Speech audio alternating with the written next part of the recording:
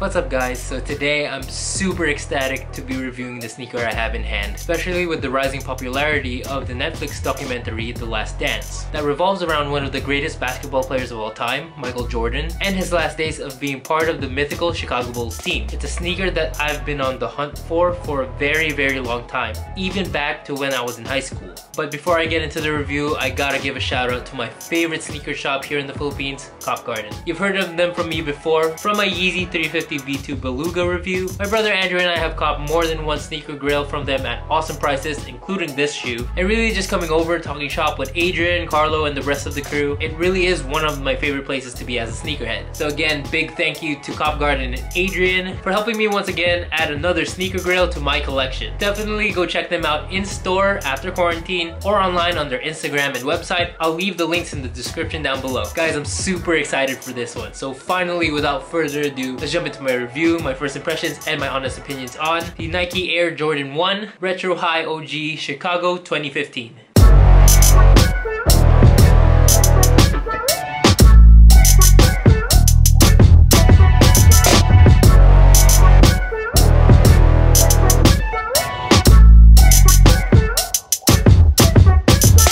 So I have in hand one of the most historic and notorious sneaker silhouettes and colorways of all time, the Nike Air Jordan 1 Chicago. This sneaker first released in 1985 as a way for Jordan and Nike to stop getting fined $5,000 per game. It's believed that Jordan first started wearing the Nike Airship in black and red, or as we know it now, the bread colorway, which went against the uniformity of uniform rules of the NBA. The rule states that the players must wear the same colored shoes as the uniforms of the team, hence the Jordan 1 bread colorways also being known as the band colorway. If it wasn't for that said ruling and controversy, who knows if we would have this beautiful sneaker colorway today, along with the other retros and variations that followed it throughout the years. Jumping right into the sneaker, you have the overall silhouette of the Air Jordan 1 that's very similar to the Nike Dunk, because it was designed by the same person, Peter Moore. Of course, you have the upper in this high quality leather in the white and red color blocking, with accents of black on the Nike swooshes on both sides, the ankle collar, the sock liner,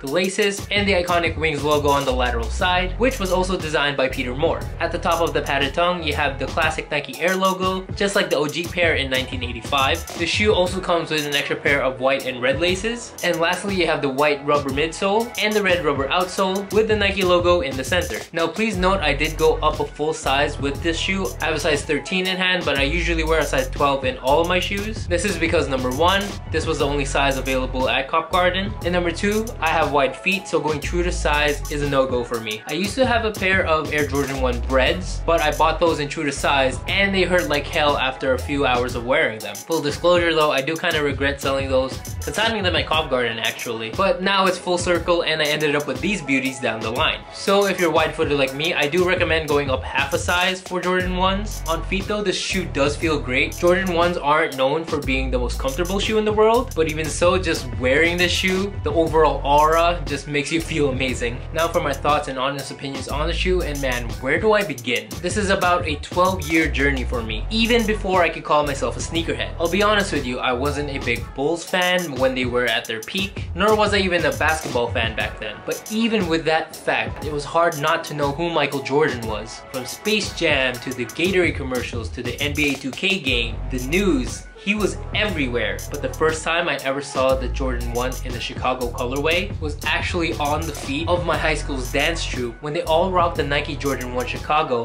in patent leather back in 2008. Like I said, I wasn't a sneakerhead. I really didn't even care about sneakers back then. But when I saw them for the first time, I was like, damn, I need a pair of those. Fast forward to 2020, The Last Dance is on Netflix, and on episode 5, Jordan pulls out the 1994 retros for the first time for his last game in Madison Square Garden. I already had a hunch that the prices of Jordans in general would go up after this documentary, but just because of that episode, this silhouette and this specific colorway went through the roof. That's when I remembered from all the times that I've been there, Cop Garden had a pair of Air Jordan 1 Chicago's size 13 2015 release at an awesome price. Every time I'm there, I always make sure to check out the shoe. I look at it, I admire it, I hold it in hand, and I think, is this the day I'm gonna pull the trigger? And usually it's not. I put it back on shelf and then I move on with my day. But that night when I watched the episode, I would have DM'd Adrian immediately if it wasn't rude to blow up his messages at 2 o'clock in the morning. So the very next day, with fingers crossed, I DM'd Adrian. Lo and behold, Lady Luck was shining upon me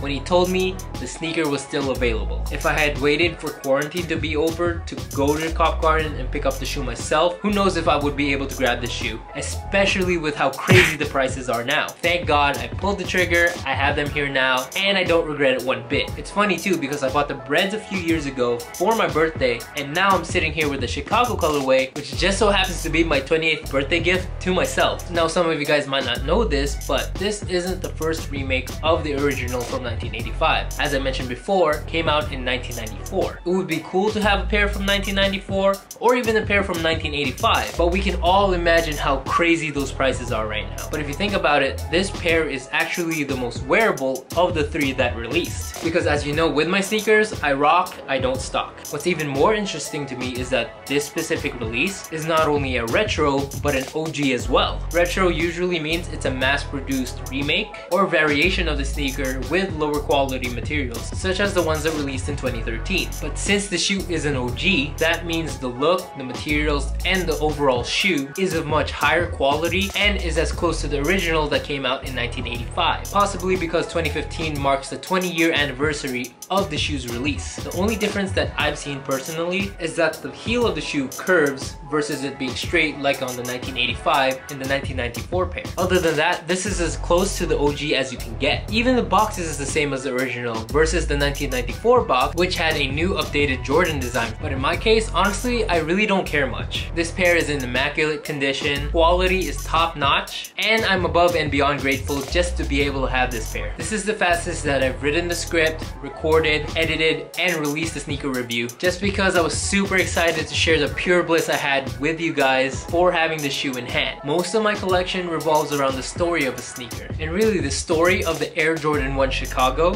what the name Air Jordan stands for, and the legacy that it's paved way to. It honestly can't get any better than this. This may be the only Jordan 1 in my collection, but it definitely goes down in history as one of the greatest of all time. And that is it for this video. Again, thank you Cop Garden, thank you Adrian for once again helping me add another sneaker grail to my collection. Leave a like on this video if you guys like it, that's what the like button's for, and leave a comment down below. What do you guys think? Do you guys think that the Chicago colorway is the greatest colorway of all time or the greatest sneaker of all time? Do you guys have other colorways in mind? Leave a comment down below. I love conversing with you guys there. Follow me on Instagram at @AlbiPeralta. I'm a bit more personal there, and I release my sneakers there way before I release them here on YouTube. I post my family there, my pets there, my travels, and I post stories almost every day. So do give me a follow there. Subscribe to my channel if you guys want to see more. Check out my other videos on my channel. I have a bunch of new videos there. I have gameplay videos with my brothers. I have travel vlogs, personal vlogs, more sneaker reviews, anything and everything in between will be on my channel. And that's it for this video. I hope you guys enjoyed it. Thank you all for watching, and I'll see you guys when I see you.